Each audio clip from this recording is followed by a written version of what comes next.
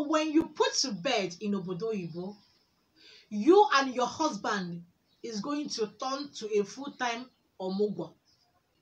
Your husband will be the one to do the imamirioko, the hot water bath for you. Because this is the abroad. So you have to do all the things by yourself.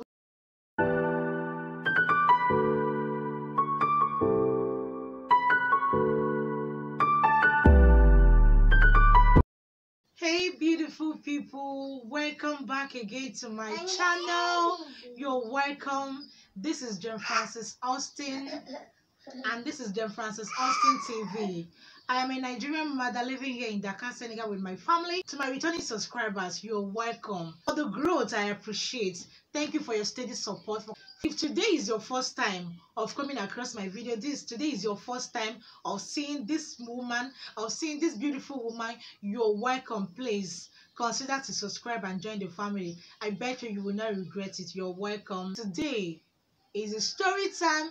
Yay! Today is a sit down video and you can see I am all dressed up for this very interesting video. This video is going to be more of a story time but with a very interesting topic.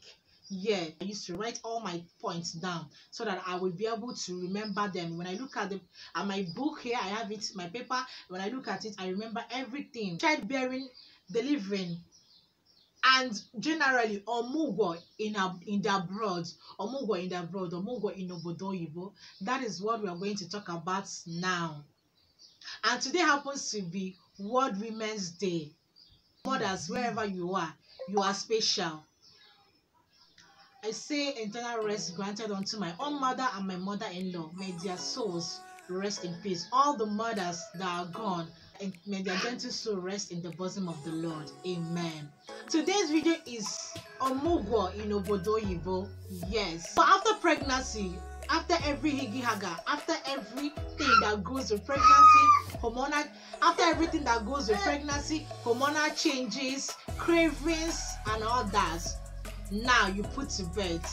After pregnancy, you now deliver your child. That is when this very, very interesting topic we are going to be discussing today will come in. OMUGWO will now start proper. My people, I am talking out of experience because when I gave birth, the period I gave birth, my mother was late, and that was the period that the whole world was going through. Was going through that crisis. We all know then. There was no movement.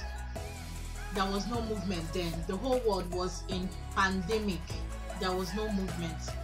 You can't even travel. And my own mother was late. And my elder sister that can be able to come and fit in for my mother, there was no means of traveling. My people, I saw hell, but in all, I give God the glory. So when you put to bed in obodo oyibo, you and your husband is going to turn to a full-time OMUGWO. You and your husband, you and your spouse is going to do everything that relates or concerns to OMUGWO all by yourself. Because in the abroad, it's not maybe, in the abroad is a hustling field. Yes, abroad is a hustling field. Everybody is busy doing one thing or the other. People that have night shifts, money, depending on your area, depending on where you live. So some might even have time to come and visit you when you put to bed, maybe on their off, when they have chance. As you can see, it's not unlike, it's not going to be like when you are living in your own country. A lot of people will come around to jubilate with you, to congratulate you. Some my friends and family will stay together. You will not even feel it. This is abroad and everybody is minding his or her business. Yes. So when you now put to bed, few family and friends that have the chance to come will now come, and when they come they will go. And you know, after delivering, there's something they used to call imamirioko, like hot water beds. Hot water bed. If you're lucky enough, there will be somebody that will come and do it for you. If you're not lucky enough, if there's none, is abroad, your husband has to fit into that particular job. Your husband has to do it for you. Your husband will be the one to do the imamirioko, the hot water bath for you. Yes, because this is the abroad. So you have to do all the things by yourself with your husband. You all will do it all alone. So after that, difficulties that you will encounter. So after the Ima miracle and all that, that stage will go. You know, another stage of maybe washing clothes. If it happens that you don't have a washing machine, that you do your laundry by yourself, it's going to be the duty of you and your husband. This place called abroad, no darling. This one is not maybe family and friends or your mother, your siblings, your relative will come and be doing the washing for you. You and your husband, if you have grown-up kids, you all will be doing the whole OMUGWO. Generally, you'll be doing it. It's going to be a collective work. So it's not easy. Giving birth in abroad is not easy. Mothers that are in abroad that are watching this video, you all know that I'm not lying, that I'm saying the truth, and I'm also sharing this with my own experience. Yes. So after that, birthing of the newborn, yes, maybe if you are a first-time mom, if you have someone that can be able to come and do it for you, you are lucky for that. If you don't have, you and your husband will do it too. A day starts, a day begins a story. You and your husband will be the one to be doing it. A day begins a story. That is it. That is abroad for you. Then foreign errands. Foreign errands, you know, when you give birth in your own country, your family and friends are around, maybe going to the market, running errands, one or two things, doing things. This time, nobody is doing it for you.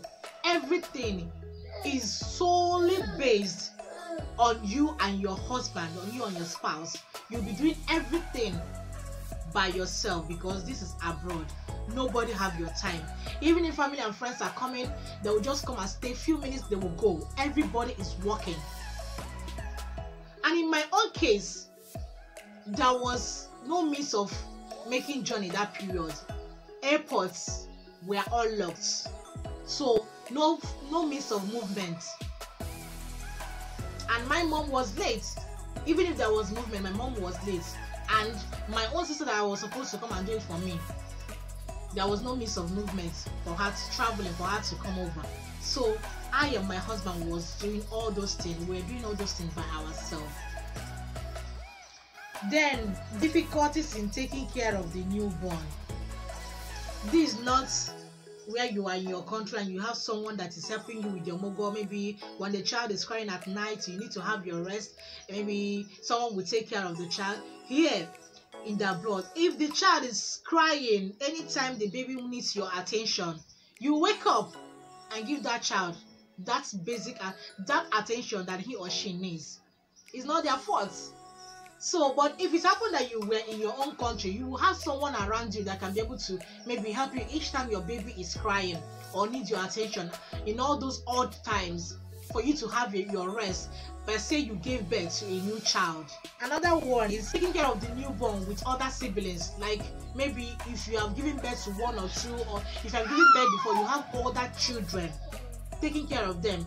If you have other children, like you have maybe other children before that very one, before the newborn. If you have other children before the newborn, you will take care of the newborn. Take care of the older ones. Yes, lest maybe they are of age, like they can be able to cater for themselves in some areas. But if they are still toddlers, it's not easy. It's not easy.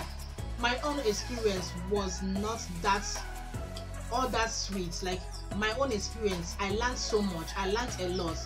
I bless God because it makes me who I am today. I became strong because before I came to this country, I am that kind of lady that were so pampered. Yes. So when I came in abroad, like after childbearing, doing all those things all alone with my husband, I now have the guts. Yes. I now knew that, yes, I am now in motherhood proper. This is motherhood. And motherhood I come. So, I don't know if you are also living in the abroad and you have experienced this. Please share with me on the comment section. It's not easy. I applaud every woman in the whole world that gave birth and in a different country where your family and friends are not. Even if you have your family and friends, there is going to be few. I applaud all of you. I pray that God will keep us strengthening each and every one of us And I pray you that is a mother out there, God will see us through in this journey of motherhood. If you are a TTC mother watching this video, we are still hoping on the Lord for your own. I pray that God will grant you yours. This is a point of contact. You will also experience this joy of motherhood. If you watch up until now, thank you so much for watching. This is me sharing my own OMUGWO experience here in the abroad.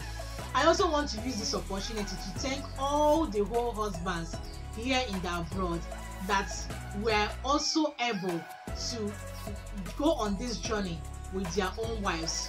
You all are wonderful. You are amazing. Without you all, we can't do this. Thank you for standing for us. You are the real husband. Thank you all.